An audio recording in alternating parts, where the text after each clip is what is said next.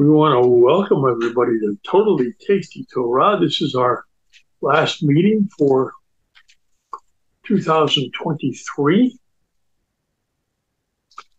And we are here at Beth Yeshua Messianic Synagogue in Coral Springs, Florida. And we just finished shoveling snow this morning.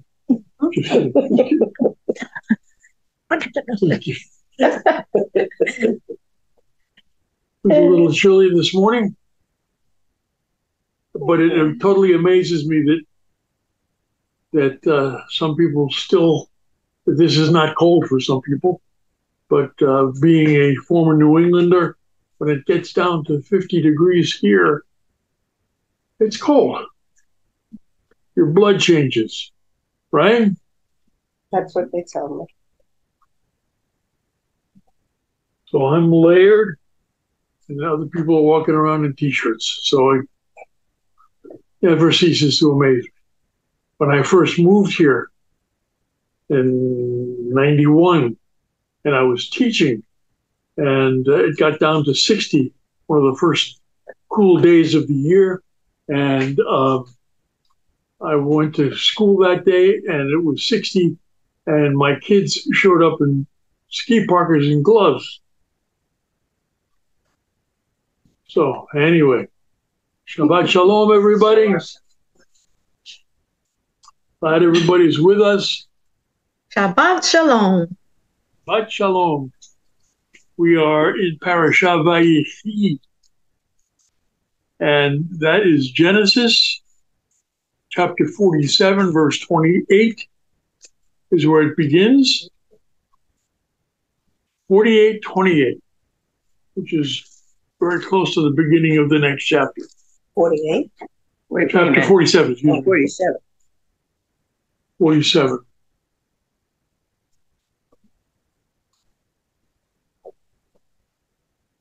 But before we do that, I think we should pray. Okay? Who'd like to open us in prayer this morning?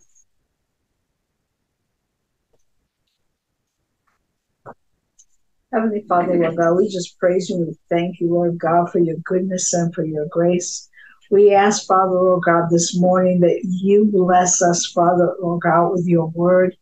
Father, Lord God, that the anointing upon Rabbi, Lord God, just flow easily, and all comments and statements, Father, Lord God, that be a glory to you, Father, Lord God. We just praise you. We thank you for this opportunity to study your word, and that you continue, Lord God, being you and just showing us who you really are. In the name of Yeshua. Amen. Thank you, Sarah. Joseph's promise to Jacob. Interesting. Cedric, can you hear me okay? Amen. Amen. Libby, you can hear okay? Give me a wave.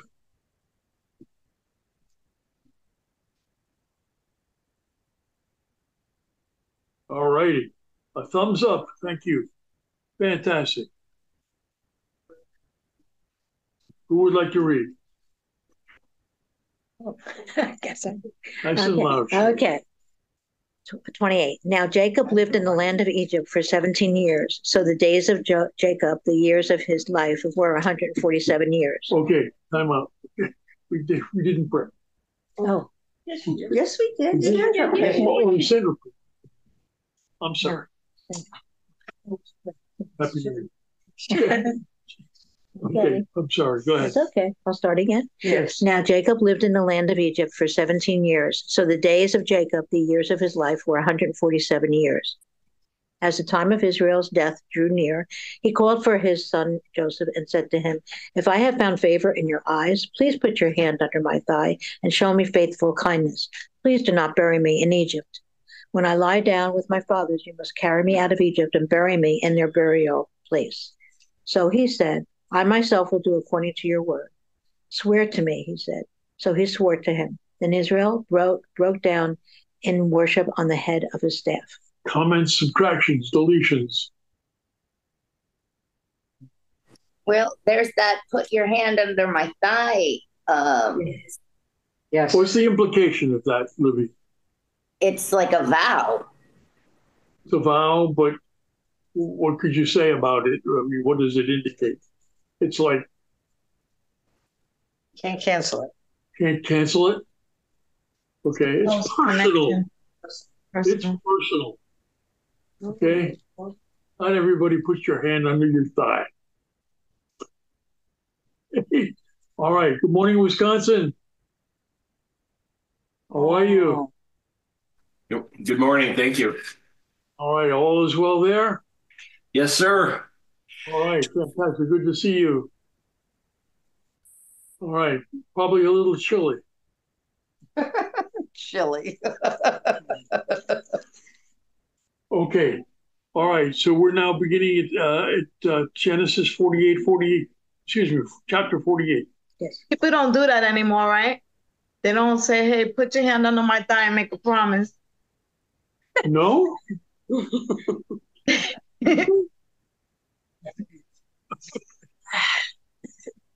that I'm aware of. Right? Not that I'm aware of, although there's stuff that goes on that I don't know about. Anyway. And you shouldn't. Okay, sure. Let's go on. Okay. After these things, someone told Joseph, behold, your father is sick. So he took his two sons, Manasseh and Ephraim, with him. When someone told Jacob, saying, behold, your son Joseph has come to you, Israel summoned his strength and sat up in the bed. Then Jacob said to Joseph, El Shaddai appeared to me in Luz, in the land of Canaan, and blessed me. Okay, anybody not familiar with El Shaddai? The all-sufficient. What? The all-sufficient. Not Almighty. Okay, and the shin at the beginning of Shaddai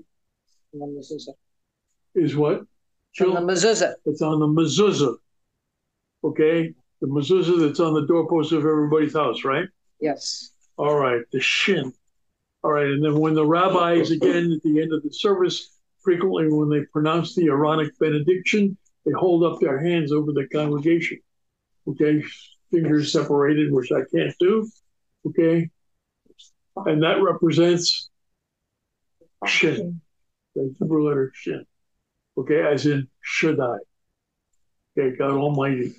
Oh, that's a letter. It's a letter. Yes. Yes. A letter shin. Yes, looks like a W. Yeah, you do that well. Okay, and my friend Leonard Nimoy used to do that. No, live long and prosper. Live long and prosper. I told you that story, right? Well, about Leonard? Practice it. Yeah. He was practicing Jew. He was an Orthodox Jew who used to walk to synagogue together. Oh, I didn't know you knew. And what the story is that when the producers of Star Trek, because he was being a Vulcan in that series, they asked him for a symbol. And that's what he did. Oh. So, he was blessing the world and nobody knew it. Absolutely. So in verse 2, gotta love him. Verse 2. When someone told Jacob, I saying, have a question. Yes. In verse 2, Yes. They refer to Jacob and then they refer to Israel. So why are they changing his name there? I mean, because they're one and the same. I know, but why aren't they being So he took his consistent? two sons, Manasseh and Ephraim, with him. And when someone told Jacob, saying, behold, your son Joseph has come to you, Israel summoned his strength. He's referring to Jacob.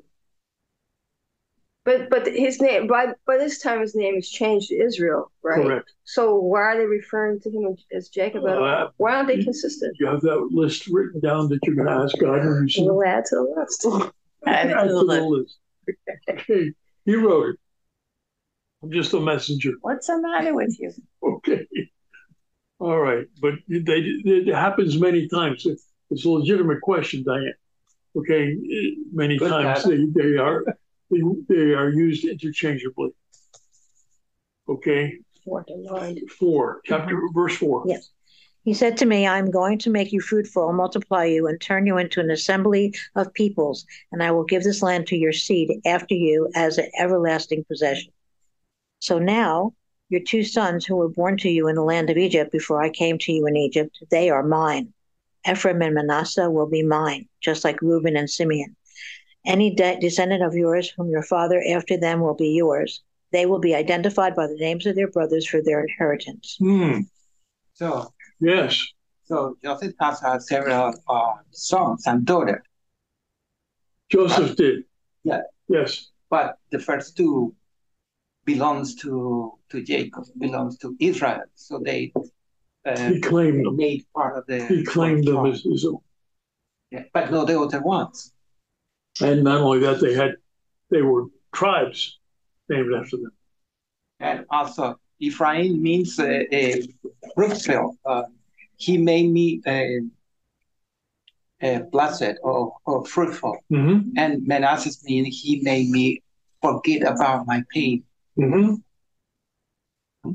Makes sense to me, right? Okay. So, and again, all right, let's pick that up. 7. Now, as for me, when I came from Padan, to my sorrow, Rachel died along the way in the land of Canaan, while we were still a distance from entering Ephrath. And I buried her there. What is Ephrath? Bethlehem. Bethlehem. Okay, go ahead. And I buried her there on the way to Ephrath. That is Bethlehem. Then Israel saw Joseph's sons and said, "Who are these?"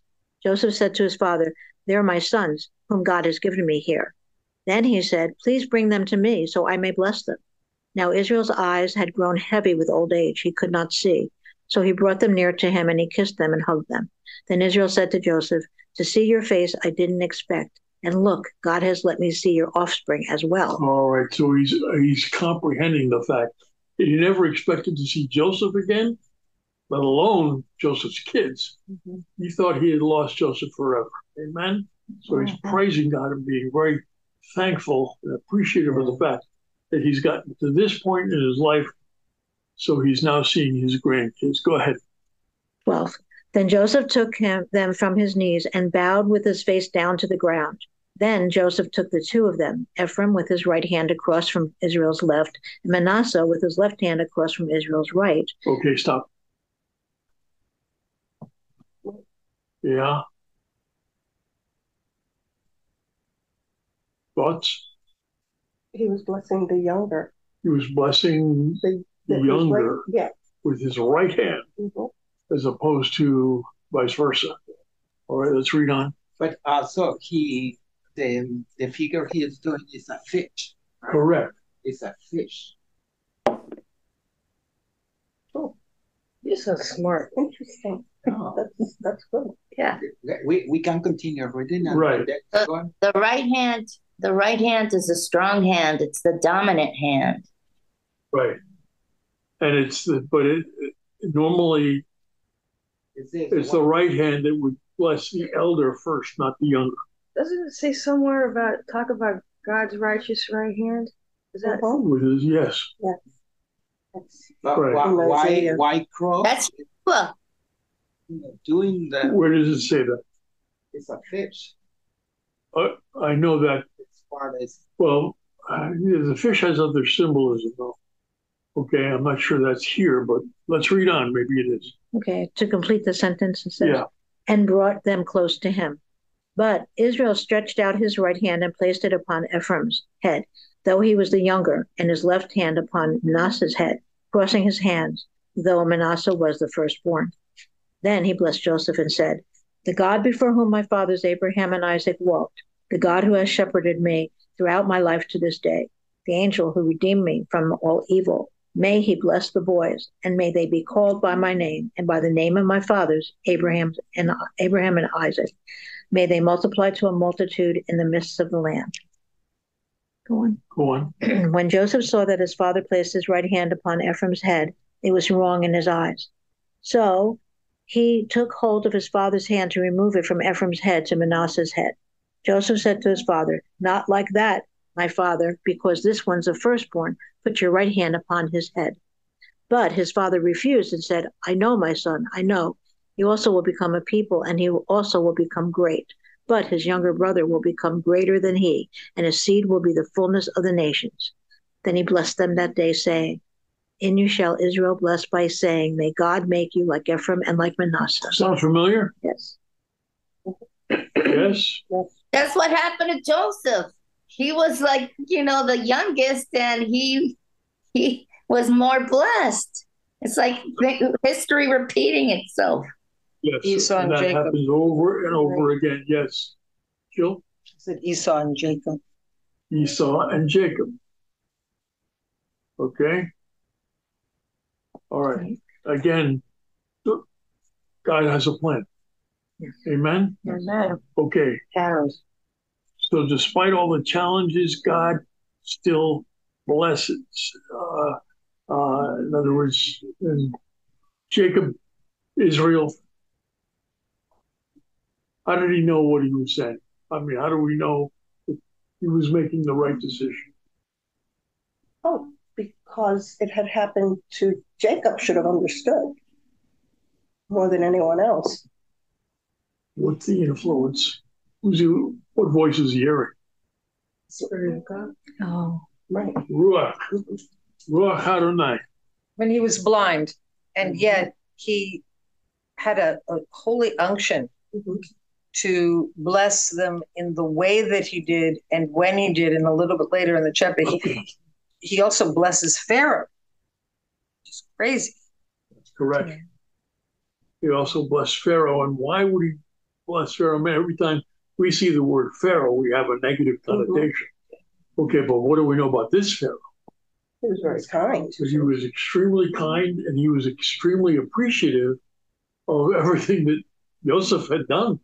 But he was still the boss. He was still the boss. And yet, the only thing that Pharaoh had to be concerned about was what he was having for dinner, because everything else Joseph was in charge of. Right? He didn't have to worry about a thing. And the same is true when Joseph was in charge of Potiphar's house. The same thing was true when Joseph was in charge of the prison. Okay, those people that were supposed to be running those things didn't have a care in the world because Joseph was in charge. Amen. So that's sort of like a lesson to us. You think? Just like God be in charge. Like God be in charge. Instead of us trying to be in charge. So exactly, this is like the shadow of God and the shadow of Yeshua. His son. Always. Okay, and that brings me to an interesting point. Okay, because at one point I said to you that I wanted at one point to share with you the analogies of the whole thing about Joseph and Yeshua. Okay, I mentioned a couple of them, but briefly speaking, both men were greatly loved by their father. As shepherds, they both took care of their father's sheep. Both Joseph and Yeshua were sent to their brothers by their father. Both men were ridiculed and rejected by their brothers, for sure. Both were taken to Egypt. Remember? Yeshua as a child, as a baby. Both were sold for the price of a slave. Yeah. Okay. Both were falsely accused and condemned.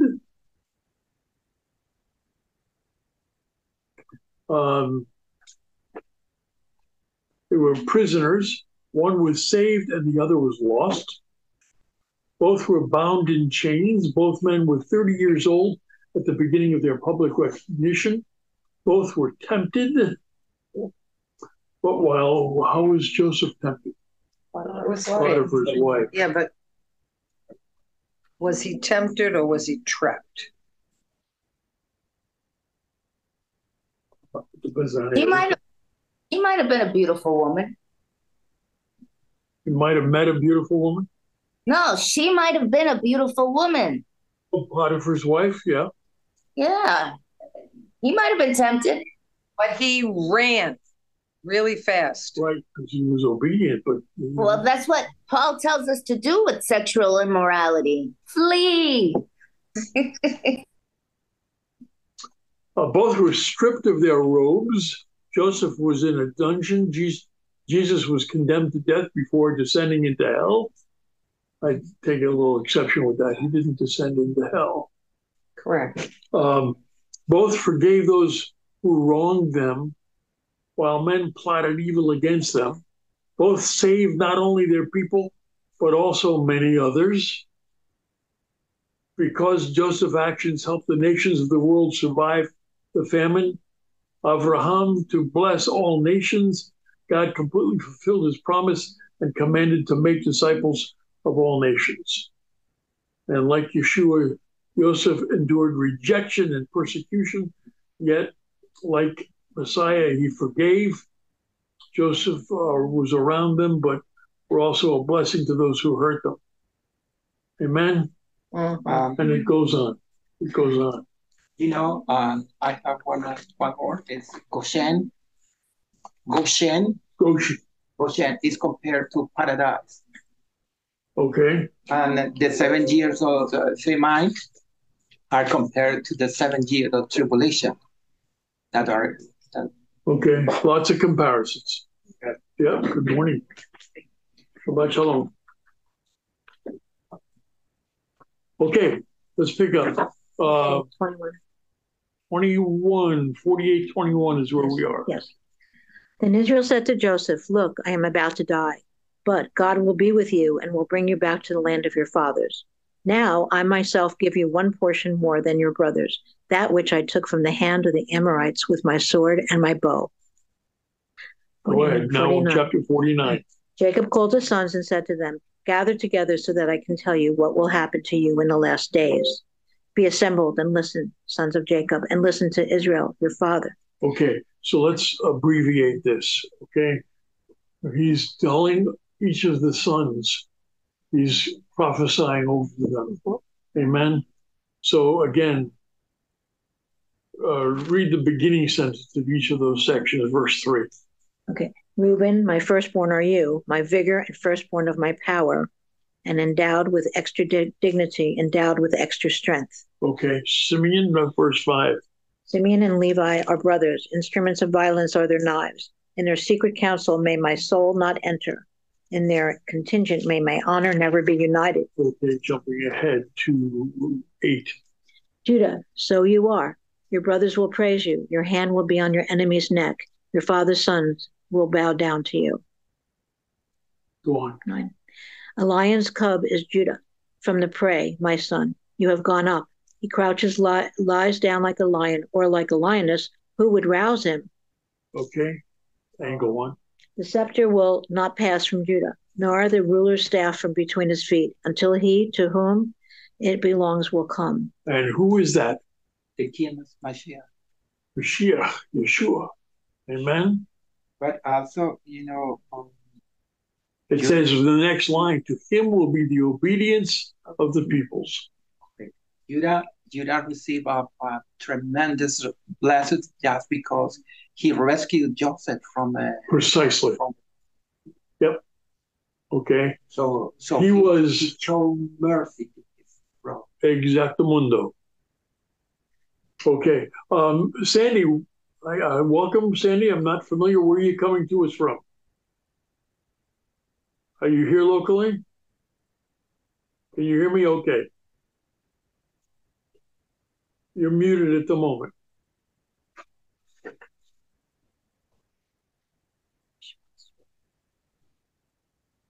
No? Sandy, can you give me a thumbs up or some kind of wave? Let me know you can hear me.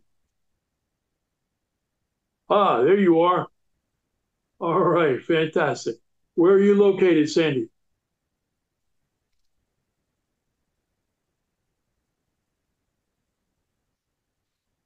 Oh, yeah, you're muted, so we can't hear you.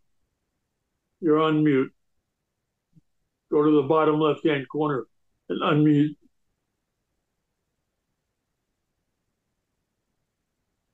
If you can.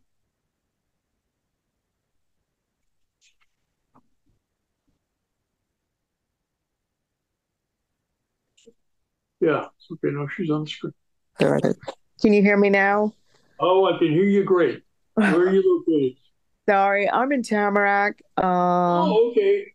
Yeah, I was just in my bed and I decided to jump on. I'm sorry. I'm not prepared to be on camera. All right, no okay. problem. That's Sandy, okay. thank you for joining us. All right, God bless you. All right. All right. Okay, let's pick this up here. And again, to him will be the obedience of all people. Verse 11. Binding his foals to the vine, his donkey's colt to the choice vine. He washes his garments in wine, and in the blood of grapes his robe. His eyes are darker than wine, and teeth that are whiter than milk. Okay, and again, what is this? What would you refer this as a category? It's messianic prophecy. Amen. Right? Let's read on. 13. Zebulun will dwell by the seashore and be by a harbor for ships. 14. Issachar is a strong-boned donkey lying down between two saddlebags. He saw that a resting place was good. Okay, 16. Dan will judge his people as one of the tribes of Israel. Let Dan be a serpent beside a road, a viper beside a path. 19. Gad, attackers will attack him, but he will attack their heels. Asher, 20. Asher, which is his food. He will provide delicacies fit for a king. Naphtali is a doe let loose, who offers words of beauty. A fruitful son is Joseph, a fruitful son beside a springs. Daughters walk along a wall. The archers were bitter and shot arrows and were hostile towards them. Yet his bow was always filled and his arms quick moving by the hands of the mighty one of Jacob. Okay, let's jump down. 27. Benjamin is a ravening wolf. In the morning he devours spoils, and in the evening divides plunder. Okay. These are the tribes of Israel. 12. We got them all. We got all 12. The Levites.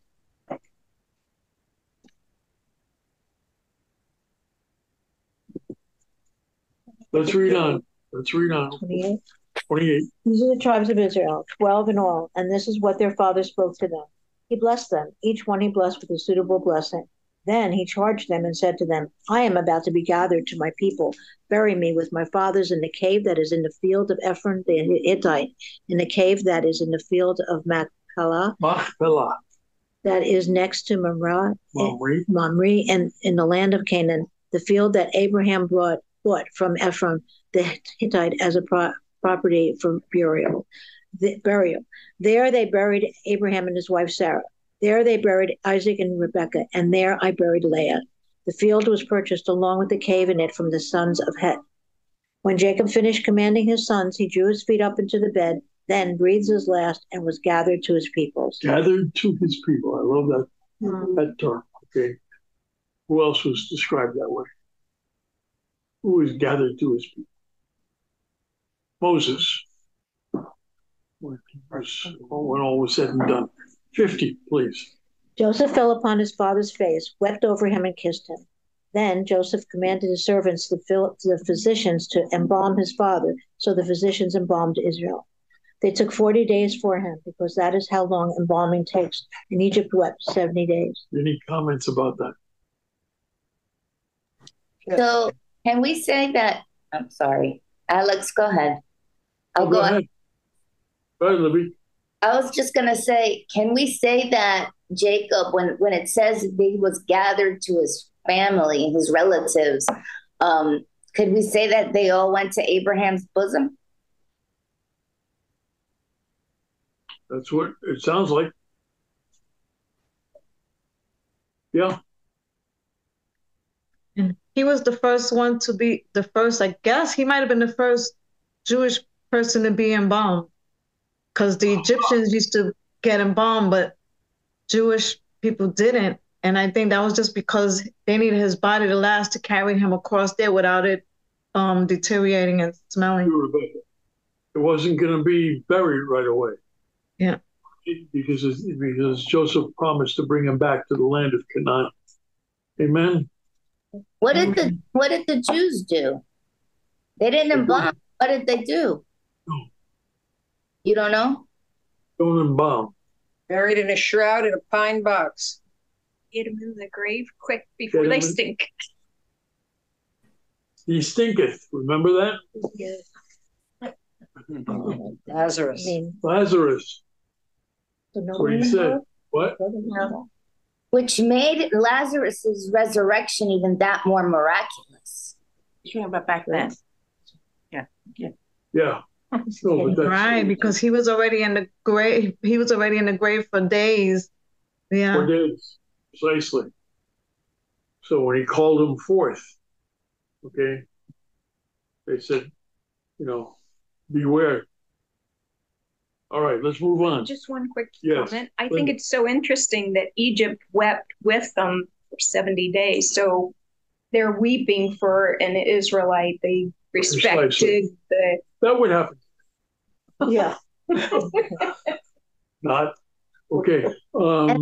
That's an interesting point because already there was some anti-Jew sentiment because it said that when they were going to eat, the Egyptians didn't typically sit with the Hebrews, remember? Even prior to Jacob showing up in Egypt, which made the leadership that was given to Joseph even that much more incredible. Okay, only the work of God could have done that. God's favor. Yep, amen. God's favor, right? So again, when Joseph made it very clear to Pharaoh, my people are coming, and he said, they are shepherds. Okay, and this is like the lowliest of low of humanity. And they had sincere disrespect for them, almost like many of the Jewish people had for the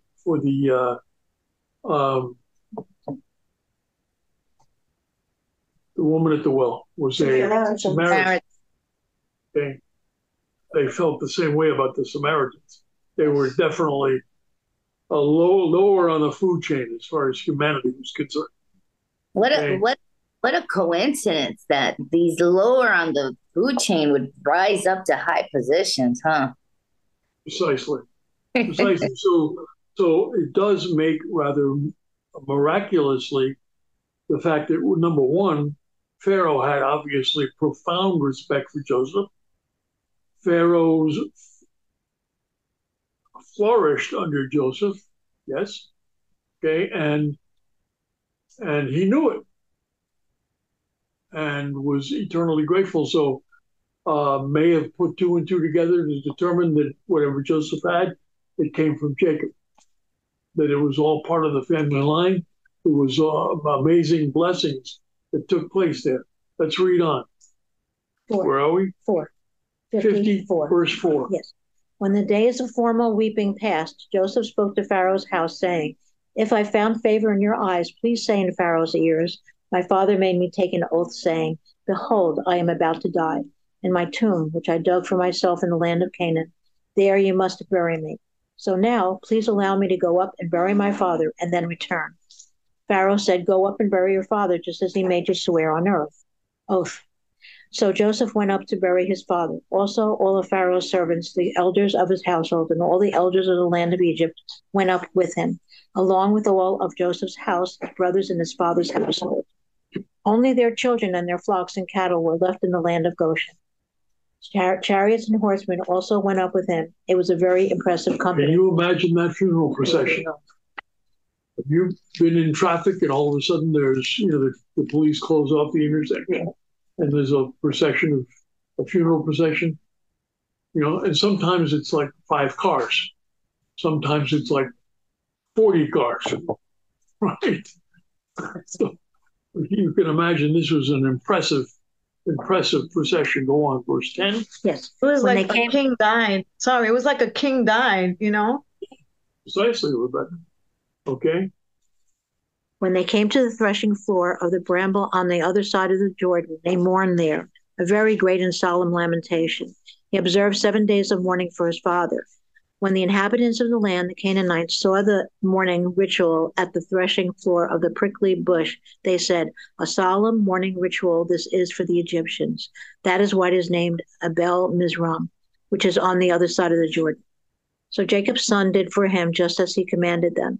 His sons carried him to the land of Canaan and buried him in the cave of the field of Machpelah, the field that Abraham bought as a property for burial from Ephraim the Hittite next to Mamre. Remember that whole situation when Abraham bartered for the cave?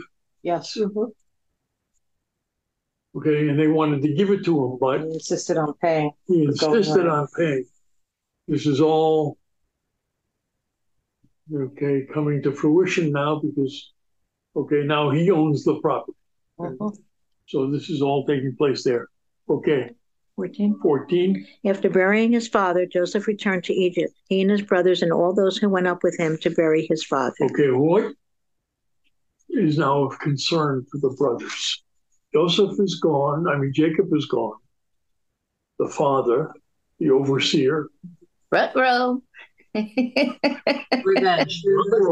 Because they only know what's in their hearts. It's still impossible for them to imagine the level of forgiveness and mercy that Joseph has. Precisely. Well put. So, they're all of a sudden now, Daddy's gone. Okay, there's no, it's very possible that they will be concerned about the fact that revenge is now Joseph's for everything that they did to him. Okay, let's read on. Yeah. 15. When Joseph's brothers saw that their father had died, they said, maybe Joseph will be hostile towards us and pay us back in full for all the evil we showed him. Can you imagine all those years when they had deceived their father and he said, and they had even convinced themselves that Joseph was dead. Did they know he was dead? No. Did they know he was dead? I got to say that right. You have to say that with a Brooklyn accent. Okay. No. It's a wonderful example of how when you are not able to confess your sins, you don't have a sense of clarity. You don't have peace. So they kind of lived in torment all of those years. But again, I relate this to my sports years, especially football. When you get injured, sometimes you think, well, maybe if I stay injured, then I don't have to necessarily work out and practice, right? In other words, you can convince yourself that whatever injury you had is real, or maybe it isn't. In other words, if you tell yourself a lie and you tell it long enough, then it becomes truth in your head. All right, so they're convincing themselves. They may have actually thought that he was dead, but in the back of their minds, they know the truth. Let's go on. 16. So they charged Joseph, saying, before his death, your father gave a command, saying, thus you must say to Joseph, please forgive, I beg you, the transgression of your brothers and their sin because they treated you wrongly. Therefore, please forgive the transgression of the servants of the God of your father. Then Joseph wept when they spoke to him, and his brothers also came and fell down before him and said, behold, we are your slaves. But Joseph said to them, don't be afraid. For you understand, I'm sorry to interrupt, Sheila. Okay. Okay, but you've heard me emphasize that first word. But. How significant that is. Yeah. But, go on. But Joseph said to them, don't be afraid, for am I in the place of God? Yes, you yourselves planned evil against me. God planned it for good, in order to bring about what it is this day, to preserve the lives of many people. So now, don't be afraid. I myself will provide food for you and your little one. So he reassured them, speaking kindly to them. Okay, that whole section there. Okay, verse, what is it, 19? 19, all the way through to 21. Okay, do you understand the power and significance of what is going on there? Okay, again, the whole beginning of Joseph being in Egypt to begin with, then Joseph and taking the whole rest of the clan and migrating to Egypt, okay, is the beginning of what? That's leverage. The next 400 years, right? And so after this parasha today, we're beginning next week in what? In the book of Exodus. You understand how the Lord is working all of this and what the big picture plan is. Okay, even though he waited 400 years to send Moshe, a new Pharaoh, to extract his people, bring them in, and kind of revert their whole way of thinking and providing them with everything that we read in Torah. Amen? It is just, talk about a metamorphosis. Okay, what's going on here. I love the fact that whatever they planned for evil against him, God planned it for good. And he recognized that. Yeah, well, we can bring that to our own lives too. No matter what comes against us, God plans it for good to preserve the lives of many people. And we can pray that for the persecuted church, because persecution always spreads the gospel. We want to have that.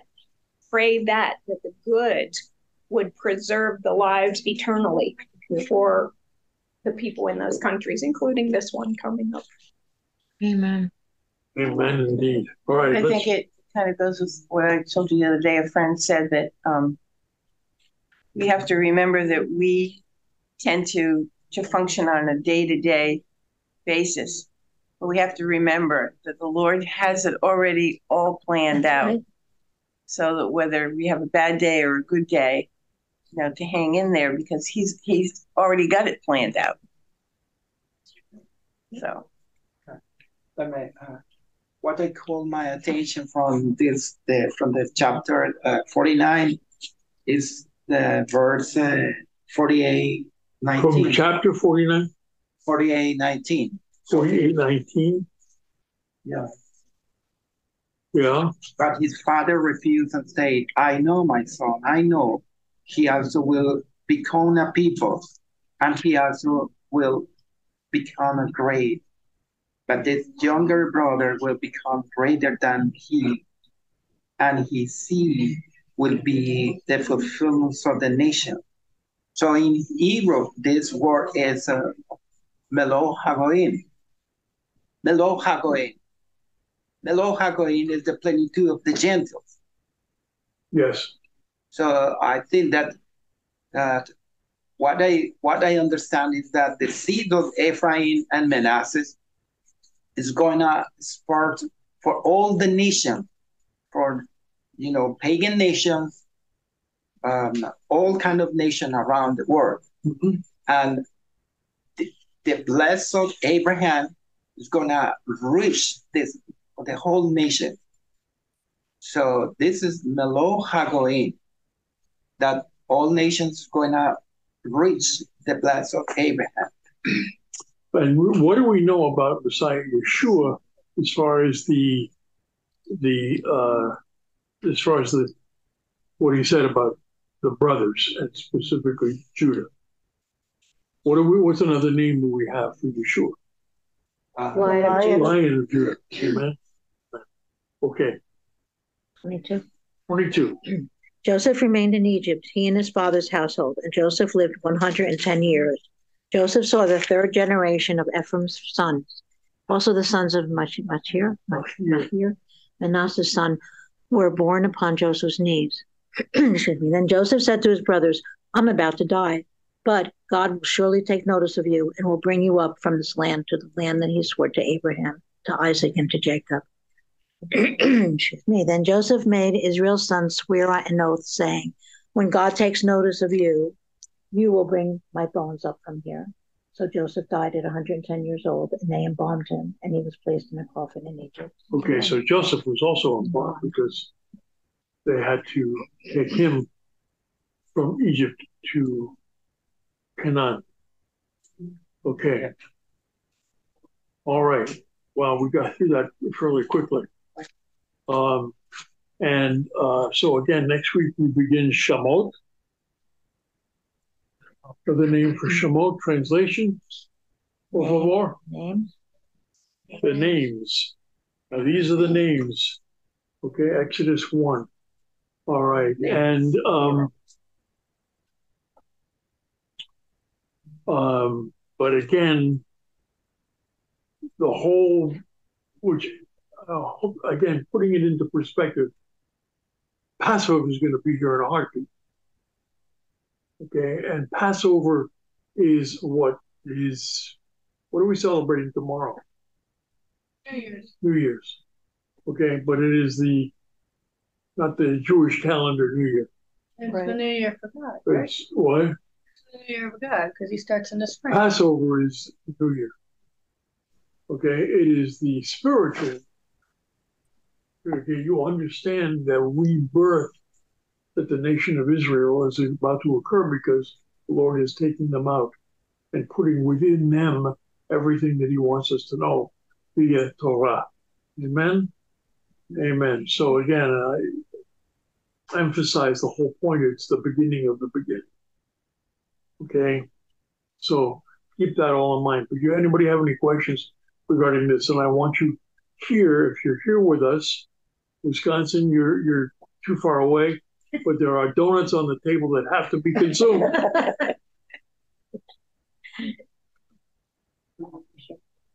But I want to wish everybody, yes, thank you, a very happy New Year.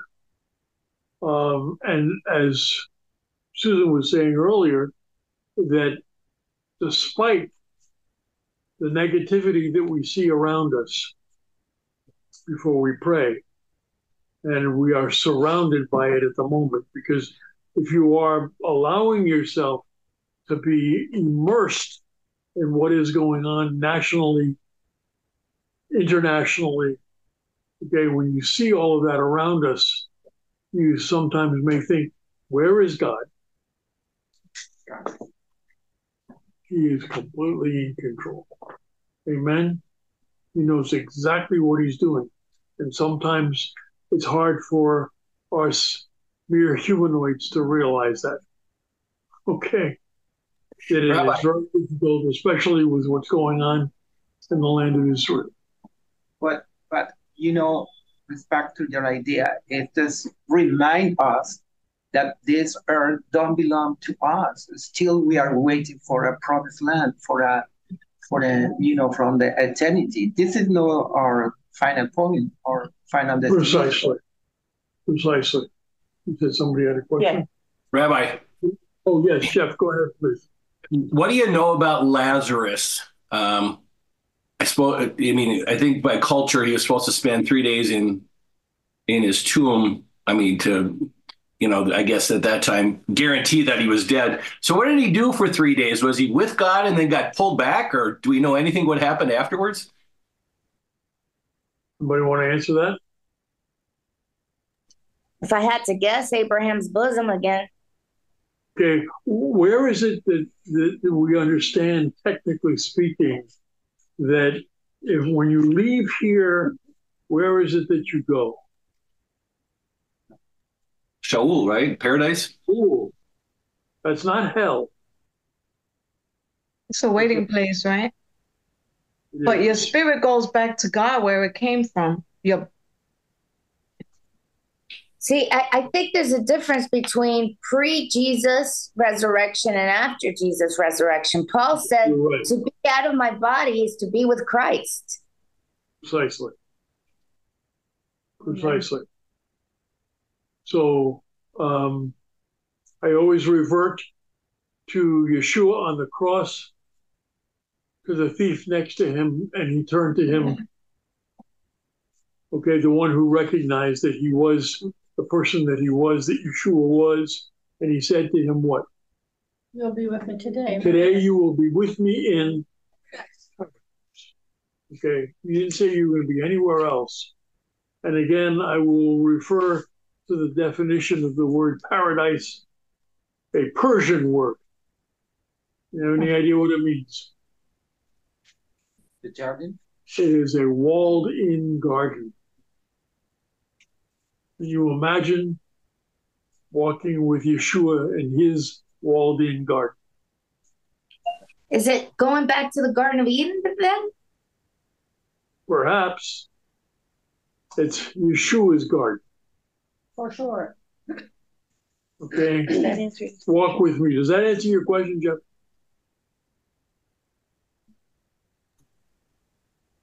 Say it again, Rabbi. Does that answer your question? Yes, it does. Yeah, you know, I was like, I'd be bummed if I was with, you know, God and hanging out in paradise. All of a sudden, He pulled me back and said, "Yeah, I got to go back to that part to earth." Okay. It wasn't 3 days. Wasn't 4 days. 4 days. Right. So after 4 days, that's why he said clinically, the person is dead. There is correct. no back. Yeah, there was no doubt he was dead. Was completely dead. Completely dead. Completely dead. Not only that, he was dead. He was dead.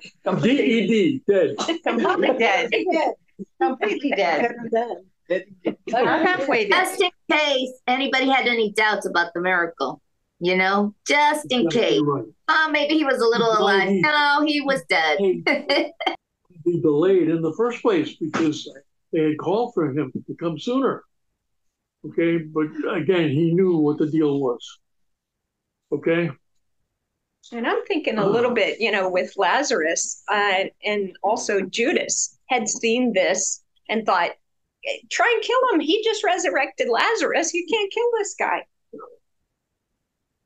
Bad idea. And some glad morning I'll take flight to the house of the risen sun.